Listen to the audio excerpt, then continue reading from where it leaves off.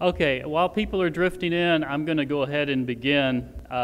Thank you all for joining us here for this session on FirstNet and Next Generation 911 update. My name is Barry Fraser. I am the General Manager of the Bay Rakes Authority in the San Francisco Bay Area. And I am also the Chair of the NATOA Public Safety Technology Committee, and also NATOA's representative on the FirstNet Public Safety Advisory Committee. And before I do anything else, I just want to do a quick commercial announcement for the Public Safety Committee.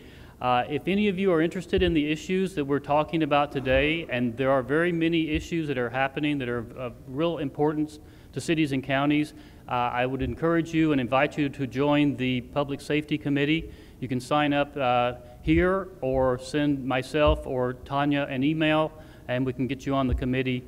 We're discussing these issues on a monthly basis on conference calls, and if you really want to keep up with things, please consider joining that committee.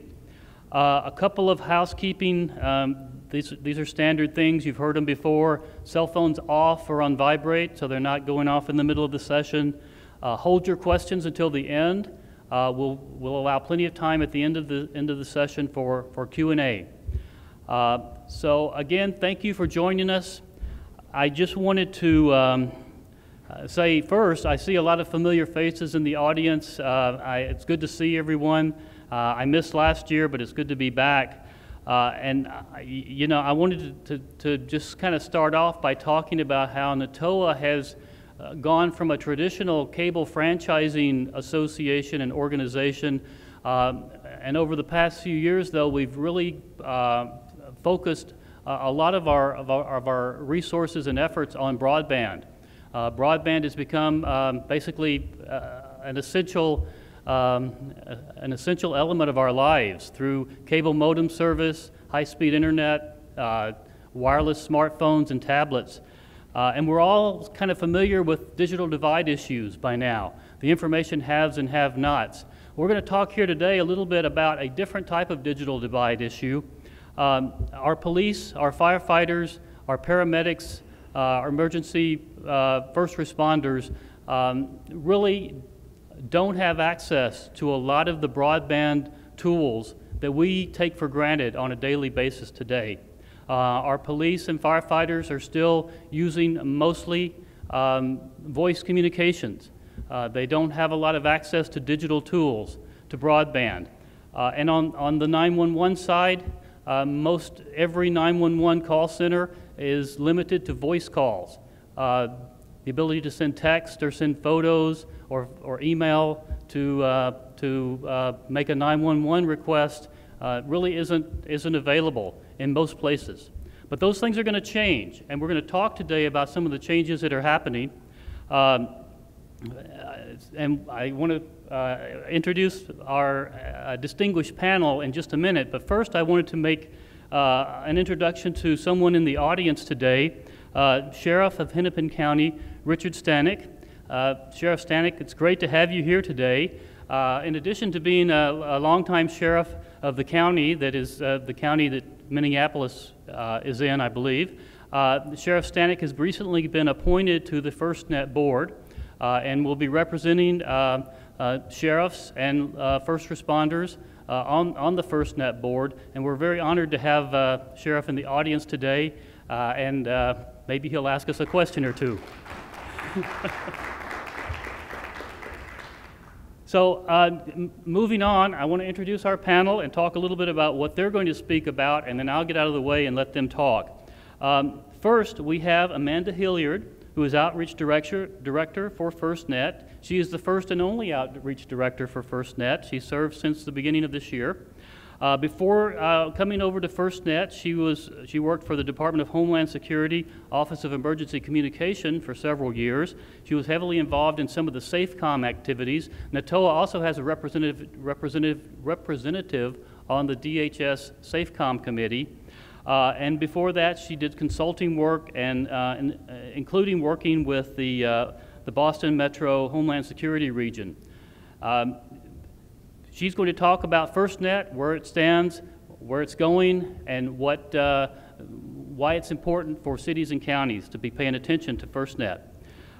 Next we have Gigi Smith, who is the immediate past president of APCO, I hope I get this right, Alliance for Public Safety Communications Officials International.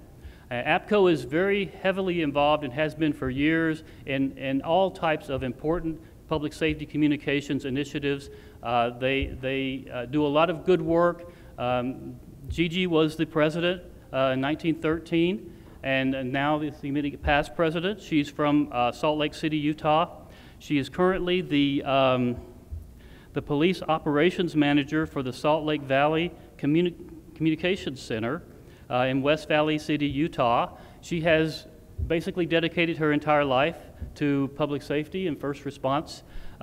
Since the age of 18, she first stepped into a dispatch center, and she has spent her whole life working in public safety communications. And she's also been heavily involved with APCO, rising to the level of president last year. We appreciate having Gigi here today. The third person on our panel is Mark Dunaski. He is the Deputy Commissioner of the Minnesota Department of Public Safety. Before that position, he served as Assistant Commissioner, and before that, he was the Chief of the Minnesota State Patrol. And he had worked for the Minnesota State Patrol for many years prior to working for the Department of Public Safety. He's also been heavily involved in the International Association of Police Chiefs. Mr. Dunaski will talk about what this means to state and local governments and what's going on in Minnesota as we move forward with FirstNet and with upgrading our 911 centers. So I am going to stop talking now, and I'm going to ask Amanda to come up, and we'll begin our panelists. Thank you. Well, thanks, Barry, for the introduction, and thank you all for being here with us today to learn more about FirstNet and Next Generation 911. I'm going to start by showing you just a quick video clip that will give you a sense, if you're not familiar with FirstNet, about what FirstNet is, why it's so important for public safety communications, and to touch briefly on the synergies we see between FirstNet and Next Generation 911.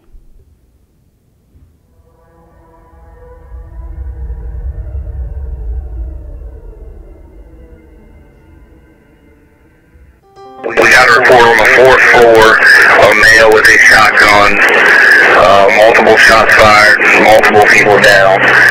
We're still waiting for the okay that the scene has been secured. When disaster strikes, all units in the main triage group need to move west, away out of the line of fire.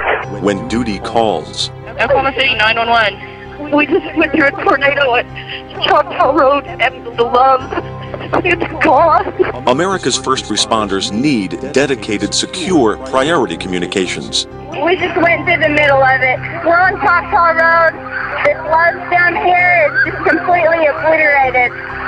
There's people hurt all over the place. When multiple agencies respond together to save lives, they need the ability to talk to each other. Being connected from dispatch to the incident commander to the responders in the field is imperative to the successful resolution of an incident. FirstNet will empower first responders with state-of-the-art communication tools. A nationwide broadband network will connect police officers, firefighters, and EMS providers like never before. You know information is power, and FirstNet will put that power into the hands of those who need it most. Public safety is evolving. With new technology comes new opportunity to innovate and save lives. Next Generation 911 will revolutionize how the public requests assistance and reports incidents, allowing people to send videos, photos, and other high-speed data to call takers and public safety answering points throughout the country. The nationwide public safety broadband network will be a force multiplier for responding to emergencies, enabling information sent using NG911 capabilities to reach first responders in the field. This will help firefighters, law enforcement officials, and EMTs with awareness and decision-making even before they arrive at the scene. America's first responders need the very best tools we can put in their hands, An interoperable broadband network will deliver innovation and seamless communications to public safety with true priority. Find out more at www.firstnet.gov. So again, just wanted to use that video to do a quick introduction. What I'm going to do here during the next 15 minutes or so is take a step back, talk a little bit about the history of FirstNet, how we came to be, talk a little bit more about what we plan to offer to the public safety community, and then how we plan to work with you all in the public safety community to make this network a reality. So this year marks a decade since the 9/11 Commission stated as one of its findings that public safety should be given additional spectrum to keep up with the growing voice and data communications needs. In truth, that recommendation was the last to be fulfilled. As you all probably know, spectrum is a scarce and very valuable resource. But in 2011, 10 years after the 9/11 attacks that exposed many of the public safety communications gaps, every major public safety organization and intergovernmental associations came together to ask as their top legislative priority for the D block to be reallocated to public safety. So this was a very monumental effort, not only because it was coordinated on the need for spectrum, but the group also asked that the spectrum would be used for one national network. As you may or may not know, today we estimate there's approximately 10 to 20,000 disparate land mobile radio networks. So having one network from the beginning will really help with this interoperability issue. So then in the spring of 2012, this vision became closer to reality with the passage of the Middle Class Tax Relief and Job Creation Act, which created the First Responder Network Authority, or FirstNet, to ensure the build, deployment, and operation of the nationwide public safety broadband network. So let me take a few minutes to touch on some of the key aspects that are laid out in the legislation. First, it establishes FirstNet as an independent authority within the National Telecommunications and Information Administration, which is housed in the U.S. Department of Commerce. It set up a board of 15 members, which is established by the Department of Commerce's secretary. And the board is required to have at least 3 representatives who represent who served as a public safety professional. We currently have 4, with Sheriff Stanek being one of those. And we're also required to have 3 representatives to represent the collective interests of states, localities, territories, and tribes. With some of the most recent appointments, we now have a mayor on the board as well as a former governor.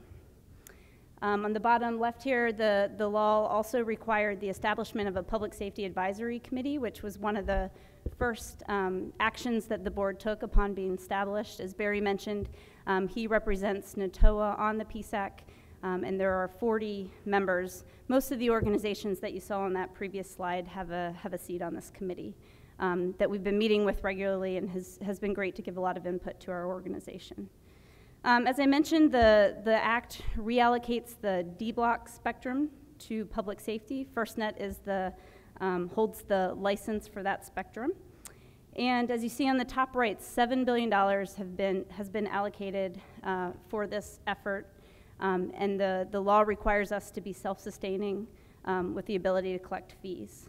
And then lastly, another highlight is that the Act requires deployment stages with substantial rural coverage milestones, which leads into my next slide here. So our obligation at FirstNet is to provide the best possible communications network dedicated to first responders everywhere. So we have to ensure seamless coverage in all 56 states and territories, from tribal lands and rural areas where there's today maybe limited or no coverage, to the sprawling urban areas that currently today have saturation of their commercial networks. We have to create a reliable product across all these different geographies and demographics. We know that will be challenging, and we plan to work closely with the public safety community as well as the private sector, again, to make this a reality. We're looking at a lot of different options in addition to a terrestrial network to, again, meet the different geography of this country. We're looking at deployable assets, satellite technologies, things like mobile repeaters. We've done some requests for information, some market analysis to explore different options. So let me just take a few minutes to talk about the promise of FirstNet, what we plan to deliver. We will bring to the public safety community a dedicated and interoperable network with quality of service, priority usage, and preemption. So wanted to take a minute just to talk about what we see differentiating us from today's commercial wireless networks that many in the public safety community are using. Today, when there's a large incident, let's say an earthquake, the general public is getting on their smartphones. People are sending texts. They're making phone calls to family members, to friends. People are getting on the internet to find the latest news of what's going on. The networks quickly become congested and data rates slow, or at some point, people can't even get on the network. Public safety is competing with the general public to use these networks. So with the FirstNet network, one, it'll be a dedicated network to public safety. We hope on the average day, this 20 megahertz of spectrum will be sufficient and for public safety to use. But on those really bad days where the network may become congested, we're going to have priority and preemption to ensure that those responders and those folks helping the public safety responders have uninterrupted access to the critical data that they need. The network will also be hardened as needed from a physical perspective and will be resilient, secure, and highly reliable. So again, we plan to provide more redundancies, a more secure network than what commercial networks offer today. We also plan to facilitate the use of rugged or easy-to-use devices designed to meet public safety needs and provide a rich set of applications. There's been great interest with APCO and with the private sector in developing specific applications for public safety. And then lastly, as you heard on the video, FirstNet will enable the data that the public will eventually be able to provide through this next generation 911 effort, with the public providing dispatch centers with video, text. Through the FirstNet network, we'll be able to get that into the hands of the first responders that are actually going to respond to that incident. So let me talk a minute about the current state of communications and where we see things evolving. So currently, the public safety community might be using commercial wireless data for non-mission critical data.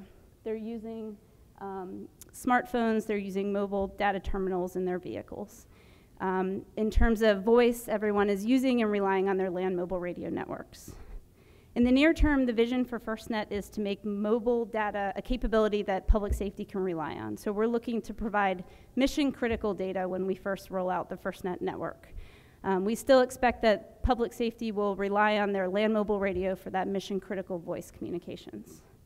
And then lastly, in terms of the longer term vision, we hope that when the technology, when the standards are in place, and when public safety trusts it and says that they'll allow it, that mission critical voice will be available on the FirstNet network and on our devices. So again, the key message I want to make here, at least for the near term and as we initially roll out the FirstNet network, public safety agencies should continue to invest in their land mobile radio for that mission critical voice communications. This next slide here is a little bit of an eyeful. I'll let you read that later when the slides are made available online. But I wanted to use this to just transition into some of the key activities that our organization is working on right now, again, to get to that reality of a network. We are working to initiate a public notice and comment process to get clear on some of the areas in our legislation where there's a little bit of ambiguity. We are working on our acquisition approach and working to put out a draft request for proposal for a comprehensive network solution early next year. And last, we are beginning formal state consultations, which I'm going to talk about next. So through the Act, FirstNet is required to consult with all 56 states and territories through a governor-designated state single point of contact, or a SPOC, as we refer to them. This slide here shows a number of topics that we're required to consult with each of the states and territories on. So construction of the network, placement of towers, coverage, assignment of users, priority of users, hardening, security, reliability, and resiliency, as well as training. We've outlined a detailed process that we released in March of this year.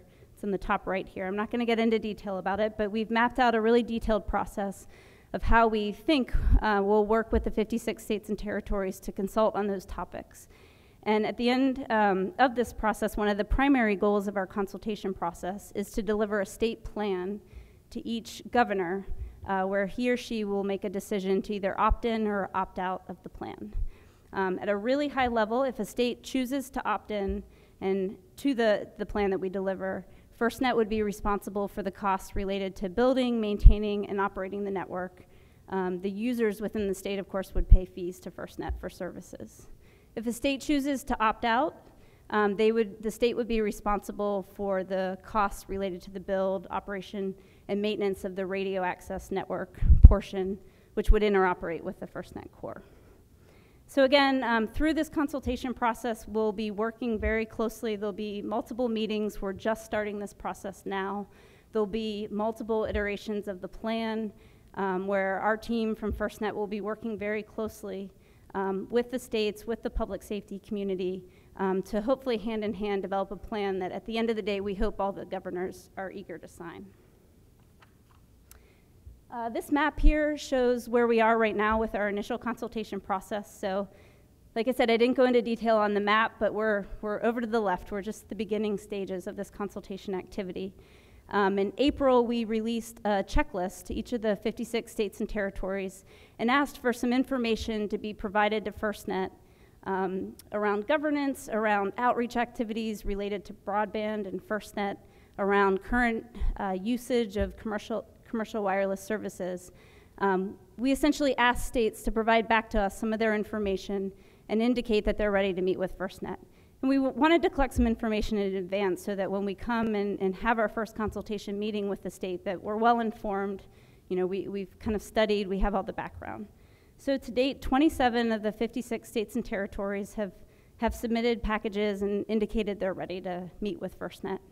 We've had our first two consultation meetings in Maryland back in July and Minnesota last week, which Mark is going to talk about. So we're just getting the process started, but some of the key topics we're discussing here in the early stages is one, just an opportunity to do some more outreach for participants to hear directly from FirstNet about the latest updates. We're also looking to talk about coverage and users, as well as talk about some specific use cases for mobile broadband.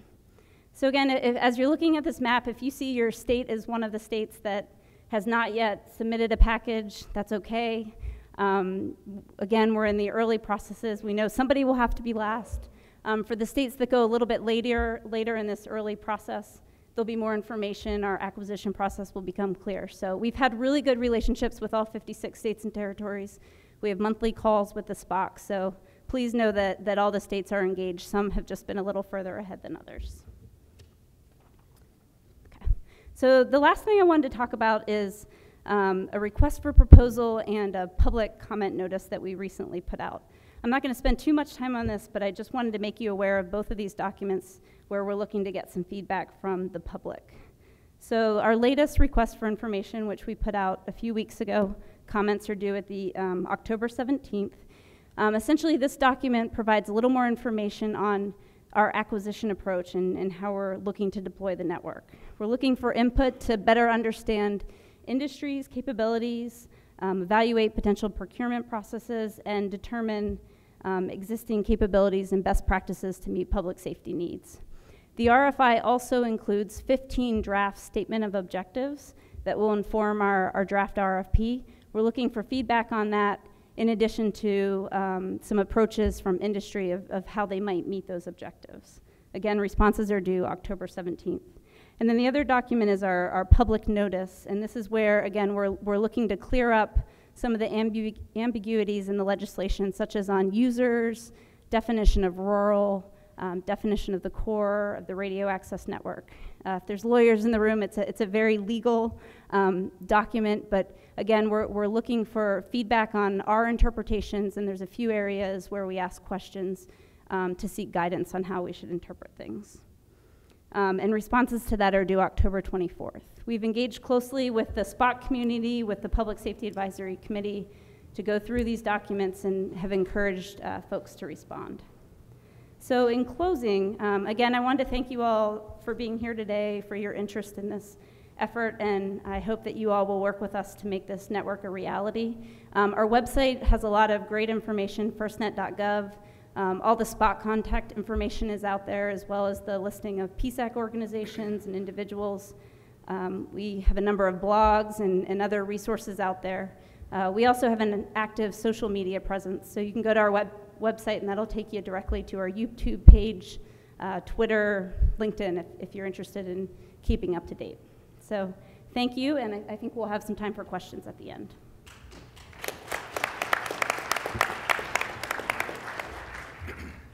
Thank you, Amanda. And we'll just move right on now to an update on Next Generation 911. Gigi?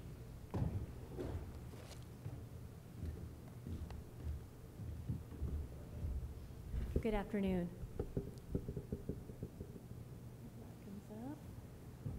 Well, again, thank you for having me. I am so thrilled to be here, and Next Generation 911 is such an exciting topic for me. I'm going to try to stick to my slides, but I do find myself diverting every now and then. As Barry introduced myself, I have dedicated my life to public safety since I was just about this tall. This next chapter in my life, I'm now looking forward to dedicating myself, continuing with public safety, but also bettering communications within public safety. And that's where Next Generation 911 comes in. As I look at this Gigi Smith immediate past president, I chuckle because people say, well, what exactly does immediate past president mean? Well, quite honestly, it means has been. But again, I do take it very seriously. Our annual conference was just a couple weeks ago, and I passed the baton to our now president, John Wright. A little bit about APCO. We are an international association with over 21,000 members, and so it's very important for us to ensure that our members have the best communication and the best tools for their job. Our members are typically telecommunicators, frontline dispatchers, call takers, radio technicians, IT professionals, and we also have law enforcement, firefighters, and emergency medical responders that are within our membership. I will attempt this. All right. So what is Next Generation 911? And normally when I speak, I will ask the audience, what do you think Next Generation 911 is? And if there are 75 people in the audience, I will typically get 75 answers. And all of you are correct. Next Generation 911 is everything. It's text to 911, it's pictures to 911, photos to 911. It's receiving medical stats from our emergency responders. It's receiving maps and being able to guide responders through a building if there's smoke or fire. So there's so much. So what I did is, for the purpose of this slide, is I narrowed it down into 2 bullet points. The first one being a network of networks, and the second one being a multimedia that will enable public safety to receive what our citizens currently do. Older analog communication technology is being replaced by modern digital systems. The same holds true for public safety answering points, also known as PSAPs. We're moving towards Internet Protocol, which is IP-based Next Generation 911 systems. And with this new network of networks, NG 911 systems will make it possible for PSAPs and authorized agencies to be able to interoperate with each other. They'll be able to talk to each other, which currently we cannot do. You'll hear a term called EZNets, which is the Emergency Services IP Networks, which is what the networks specific are called that support the Next Generation 911 systems. The new NG 911 PSAPs will also be able to accept the new and advanced forms of communication, those that our citizens currently have that we cannot, such as those maps, pictures, videos, text messages. And additionally, FirstNet will utilize a technology known as the IP Multimedia System, which is IMS. It's a new standardized way to deliver multimedia information among the members of public safety community.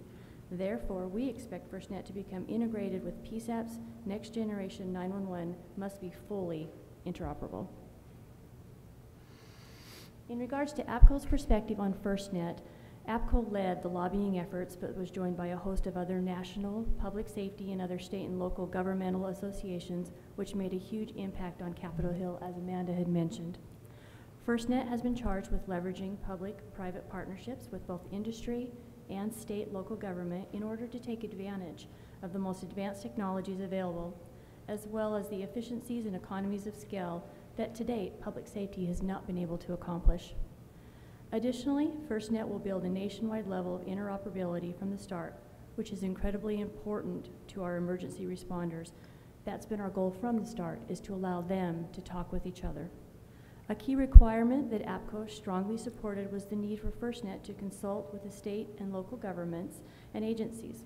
We're pleased to see how FirstNet has fully embraced this big challenge. We are hearing good feedback thus far from our members across the various states. By using LTE, long-term evolution, a worldwide standard, public safety will be able to benefit from the advanced features and capabilities enjoyed by the consumers. APCO seeks to help FirstNet as much as possible. We do this by including them and participating in all of our forums, our meetings, and we allow for them to come and speak and teach our public safety members exactly what is necessary in this move.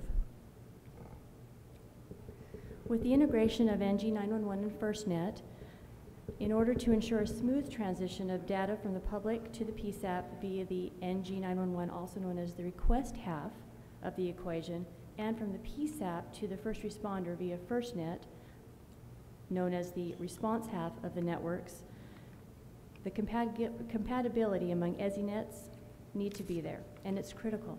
It's also important, as mentioned earlier in the technology, that FirstNet will be able to transmit multimedia information.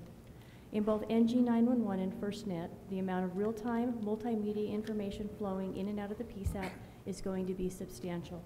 PSAPs will need to receive, process, prioritize, and transmit the data more efficiently in a fully cooperative and effective manner than ever before.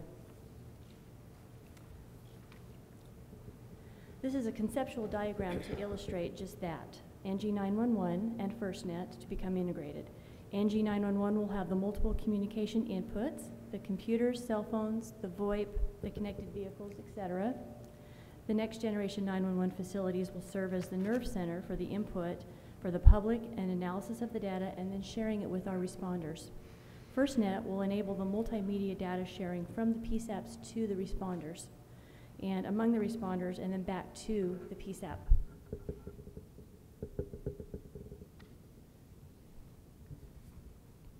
In regards to the importance of public safety applications, and what I'd like to take away from this slide regarding the interplay between Next Generation 911 and FirstNet is the expanding role of mobile apps and what they're going to play within Next Generation 911. There will be multiple mobile app technologies that will be used by members and the general public to request emergency assistance personnel in the NG911 centers and by FirstNet users. APCO created the website, it's up there, appcom.org. And if I may just divert for just a moment, because I'm very excited about this, please check it out. Currently there is just under 200 applications that have been uploaded to this site. The purpose of this site is to go through and validate whether it is a good app or a bad app. There are many times where there's good intentions, but it always doesn't work the way it should work or how it was envisioned. Within this site, you can also go in and you can set a profile. If you're interested in seeing all the apps that are on the system, you can keep it open. Or if you're more interested in seeing just those that are regarding law enforcement or those that are regarding firefighting or emergency medical services, you can create that profile, which will then give you a notification as to when a new application has been uploaded. The goal of this website is to go in and to actually hands-on use those applications and then report whether you felt that they were good or whether they were bad, whether they were utilized in the correct way and whether they would be something that the public, yourselves, would be interested in, or whether or not there were some hiccups that we need to be aware of that we just didn't think about. What's interesting to me, this is where I'm going to divert just a little bit, is a year or so ago, I had been invited to the White House, and they were having what they called a data palooza or a data jam. And what they wanted to do is they wanted those from boots on the ground to technologists to those that are working in more of a cable area to come in and be able to put apps together.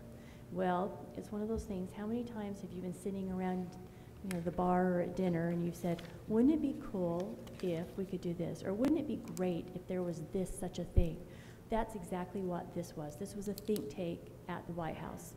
And what they looked for is they said, we want you here in the audience to come up with apps for public safety. Now, knowing it was going to be hard to wrangle in that many ideas, they then put our focus towards officer safety. And they said, today, we want you to come up with an application that is going to ensure that officers get home safe after their shift. So that helped to narrow down our thinking. And then that's when we were able to start doing the what if, and wouldn't it be great if this took place? And so after a day of putting things together, it was amazing to me, because I know for myself, sitting in a 911 communication center on those long, cold graveyard shifts, that's exactly what we did, is we came up with crazy scenarios that you might only see in the movies. But sitting in this room at the White House, we were able to put those ideas out, and then the incredible technologists that were there were able to respond to us almost immediately and say, oh, I could do that. Oh, I probably have that done before I get on the metro. It was incredible. So what they did do is, after everybody submitted their ideas, they had the room vote on what they thought were the top 3. And with those, a few months later, the White House invited everybody back to see exactly what the status was on actually creating those top 3 applications. So they did that, and then at that point, that's when they were uploaded to APCO's website, appcom.org. And this is where you can go in and you can test those.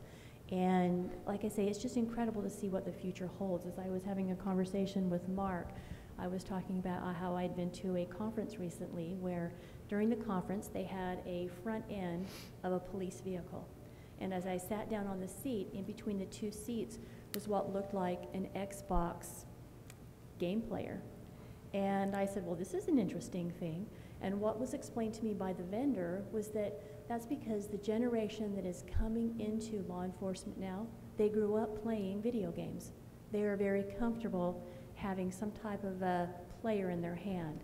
So rather than having an officer have to look around the car and try to flip on the switches for the cameras and the sirens and what have you, he or she can just push a button they're very comfortable with and holding something in their hand to be able to turn on those type of systems. That was amazing to me. That's the forward thinking that Next Generation is all about. So I applaud them, and I applaud what they're doing and what they're working on. Okay, so back to the slide. As far as the applications, again, please go through and check those out. And as part of our efforts, we've engaged in a standards effort to address the needed training and revised operations that will follow the deployment of the Next Generation systems. We're also working on a standard for Next Generation and public safety applications that are able to communicate effectively with the PSAPs and with our public safety responders. So with that, I could go on and on about Next Generation 911, about public safety, but the importance is that it is our future, and I appreciate all the work and the time and effort that you yourselves are putting into it so that we can ensure that our responders do get home safe at the end of every shift. Thank you.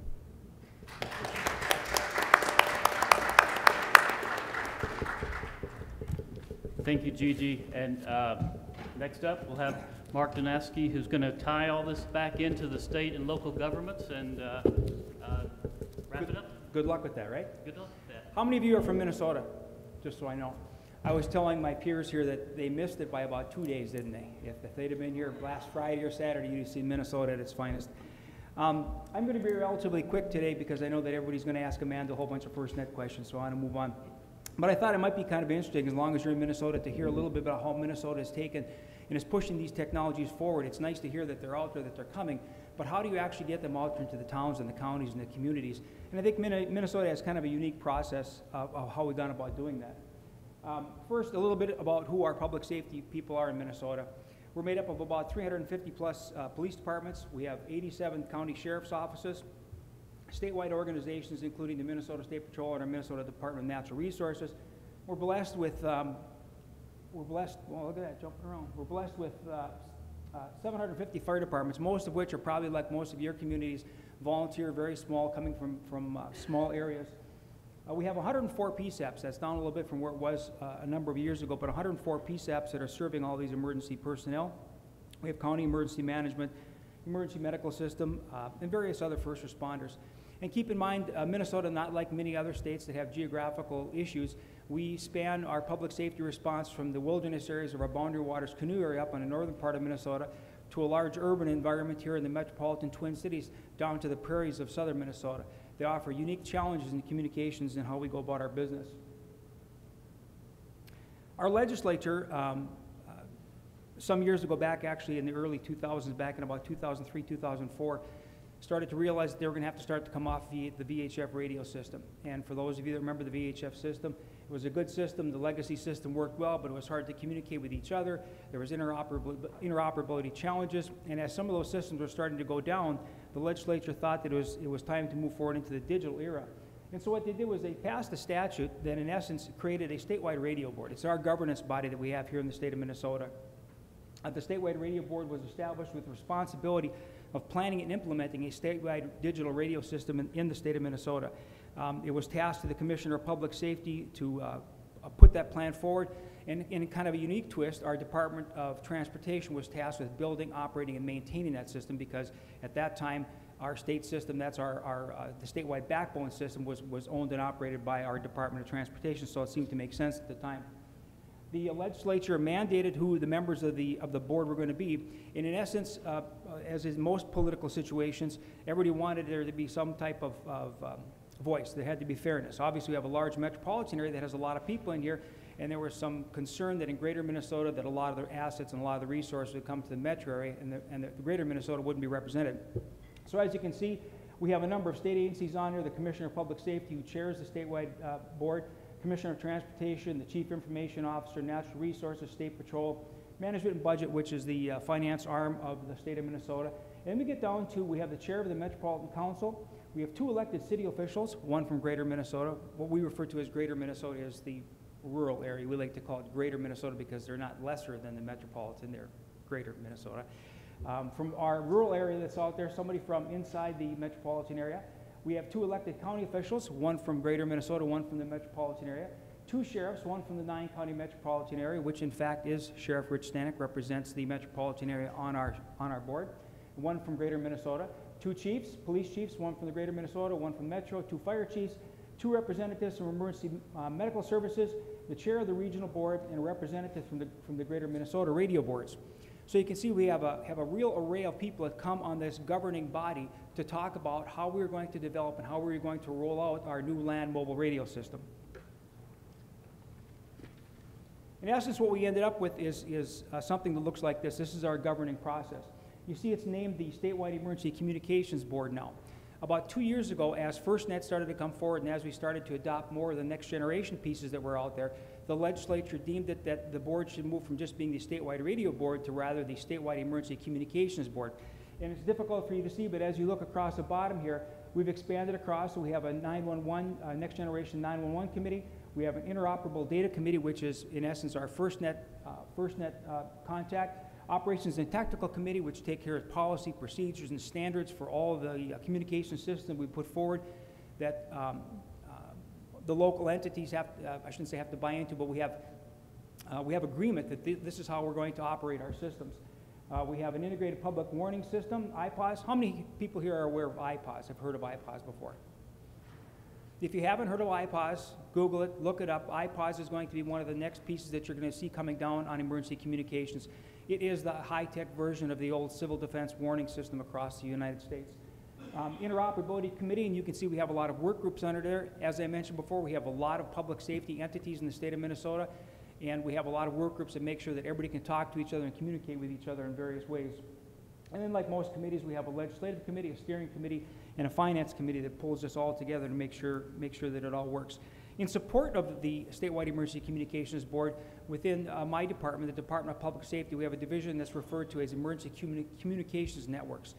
They are the state entity that supports the SECB and provides them the administrative support and the fiscal support and manages all the money in the process that they go through to see that this SECB can get their work done. So what does it all mean? What does it all do? Well, some of the stuff that we've done in this collaborative process is we have deployed one of the largest 800 trunked LMR land mobile radio systems in the country. And the state of Minnesota has approximately 400 towers across the state. Of that, approximately 80 of 320 are actually part of the state backbone. 80 are local entities, such as Sheriff, I'm not sure, do you have your own local towers that you brought onto this as well? local entities that didn't get as much coverage as they wanted for in-building and stuff had the option of building their own towers out there and joining the system and participating in it. So there's about 80 towers that are out there that are locally owned and integrated into the overall system.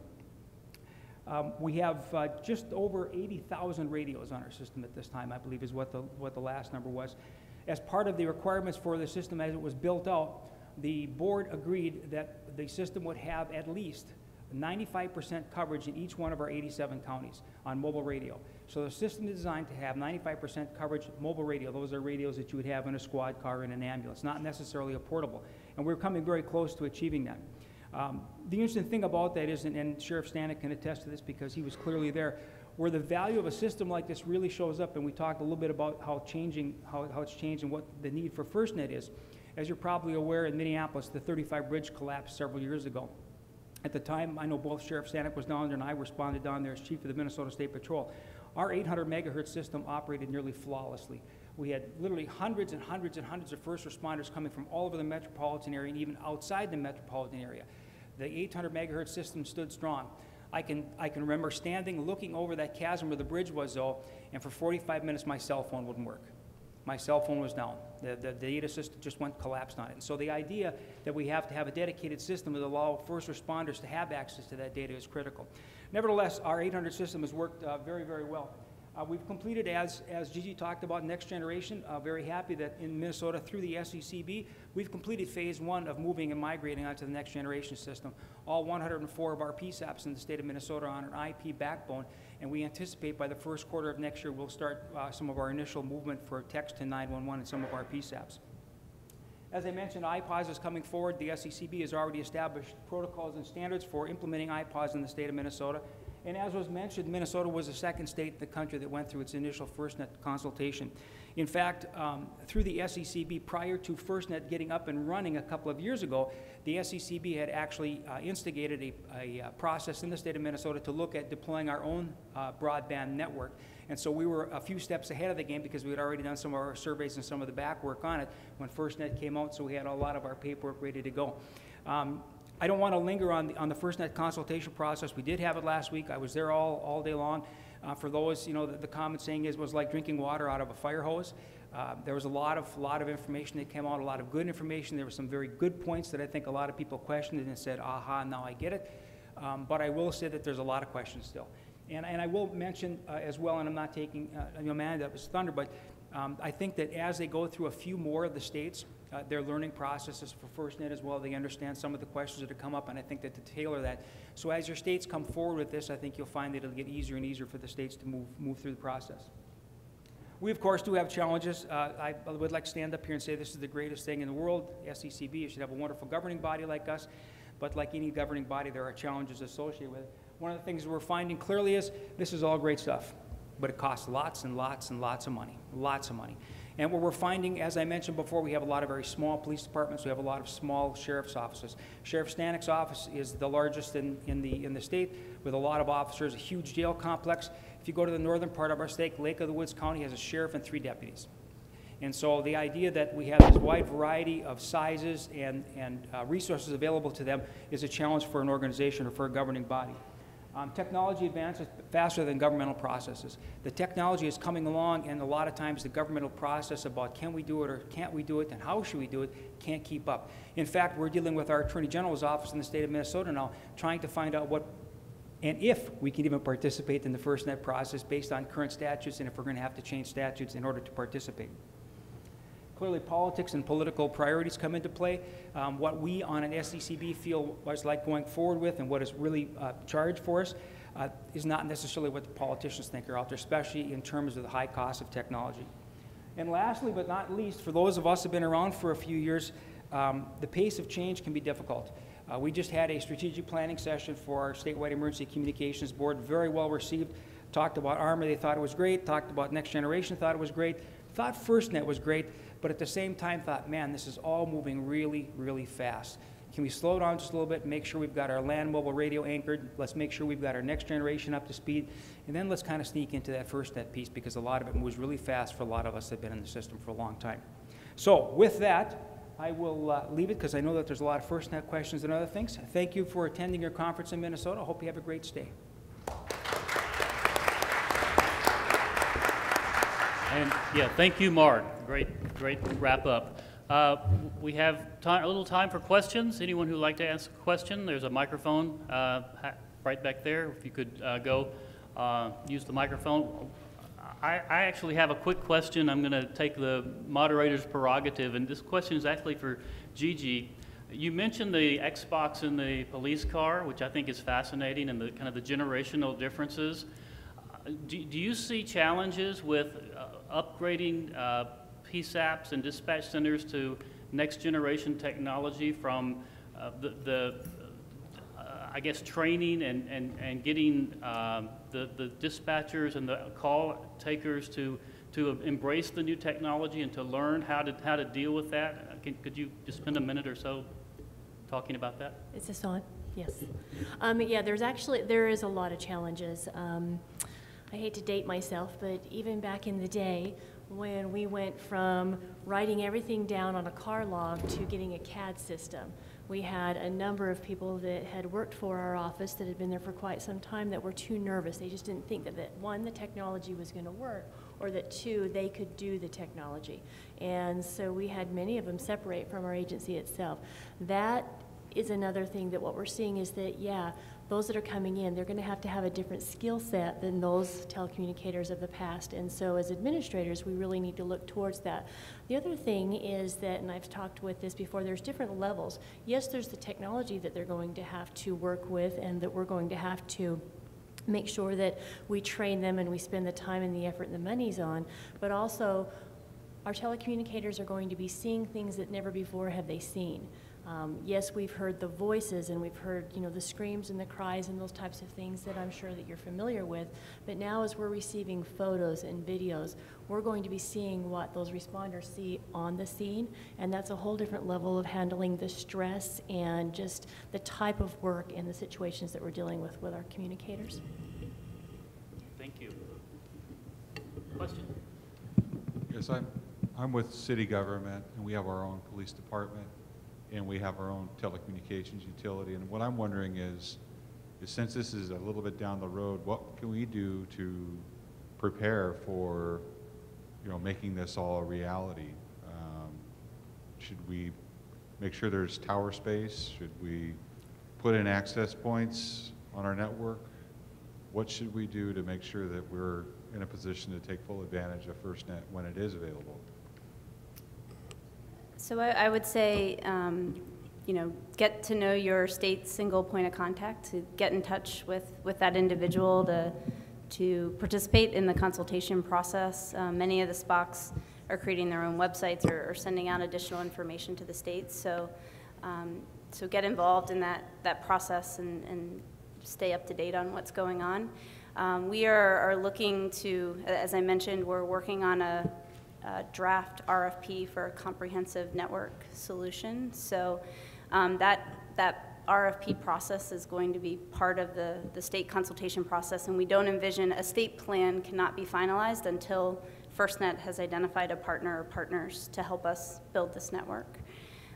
So again, we're in the really early stages. I don't know that there's anything specific right now that I would say to do, but get to know your SPOC.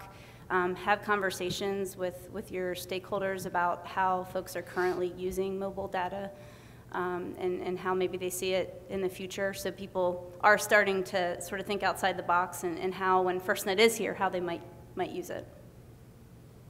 Can I just from a standpoint of a representative of a local agency, you need to pay attention to what's going on. You need to keep up. You need to visit the FirstNet website and read what's on there and follow the blog and keep up with what's going on with your state as well. But there are a lot of things happening, and there will be a lot of things happening down the road. And so it's really important just to assign someone to kind of pay attention to all of this. Again, you can also participate in NOTOA's Public Safety Committee, and we'll be providing regular updates through that committee as well. But it's something that you really need to get engaged with and pay attention to as we move forward. This is a follow-up to Larry's question, and I'm with King County, Washington, and we're in the process of getting ready to purchase a huge a new radio system, replacement for radios. And my question to you would be, so when we get all this new equipment in place, will this equipment be compatible with the FirstNet system, or will we have to then go out and get new equipment? Because equipment is really your big expense in this whole thing, and we've already said that. So I'd just like to get some feedback on that from you. So you're talking about procuring a new land mobile radio system? Correct. Yeah. So as I mentioned in that slide where I talked about the vision, Exactly. you know, right now we don't want folks to stop making those investments. That's going to be needed for some time. You know, as the network evolves and we get it stood up, I mean, we'll be looking at how we can integrate land mobile radio with the FirstNet network, but you know, many of those things still haven't been determined yet. So Thank you. yeah. Amanda and Gigi, I'm Jonathan Kramer. I am a radio tech certified by APCO. I'm an attorney that writes ordinances, and a heck of a lot of ordinances are just on the verge of being rewritten because of these guys right here. So it seems to me that we could certainly use help in terms of model draft language so that we don't inadvertently lock out FirstNet as an easily approvable project. But we need more technical detail so that we can make sure that we don't open the gates too far. Is that information come out? Is it out now? Is it coming out? I know there was draft ordinance models, things like that will help facilitate FirstNet. So the answer, I think, is that it's a little too early. Amanda mentioned the RFI that's just been released.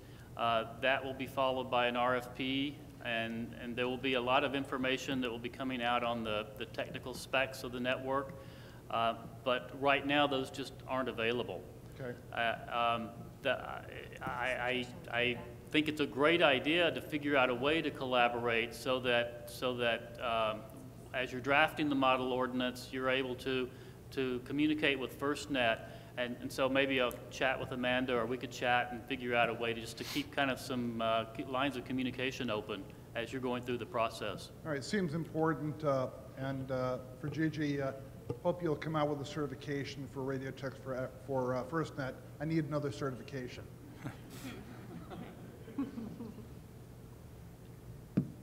Hi, I'm Jody Miller. I'm from here in the Twin Cities of Minnesota. And I'm not sure how to articulate my question, but many of us have a franchise-provided fiber ring or fiber network in our multi-city cable commission groups that is providing the public safety exclusive separate fiber network for the public safety traffic, and it's through our franchises with our cable operators. And many of those are up for renewal now, and in some cases, some communities will be going to a different model in the future. So I believe we need to be aware of something here, and that we need to be in touch and understanding what that means. That's my form of a question, I guess. Okay. So I think one part I didn't spend much time, or maybe I didn't even mention, is the legislation does encourage or does require FirstNet to leverage existing commercial infrastructure as well as, where economically desirable, state, local, tribal, federal infrastructure. There's a number of questions related to that topic about timing of when we might look to do that in the acquisition process and the deployment process, how we might go about doing that, what kinds of agreements we would have to enter into, how we might charge fees for that or pay for that. So there's a number of questions in the RFI related to this topic that are going to help us sort of figure this out in terms of timing. But know that the Act does require us, we know the $7 billion is not going to be enough to develop a nationwide network, so we're going to have to leverage existing commercial and government infrastructure. Does that help? Thank you. Okay. Okay, well, we have time for one more quick question. I'm not sure if it was covered, but I'm wondering, when is FirstNet going to become a reality? When will it be done? So I don't have an exact answer. The cost and the time frame are the common questions that we pretty much get at every outreach event we do. And unfortunately, we don't have answers to either of those questions, but we're getting closer every day, and some of this information that we're putting out now to get closer to our acquisition process should help shed some light there. Our big milestone is to get a draft request for proposal out by the first quarter of calendar year 2015, so by March of next year.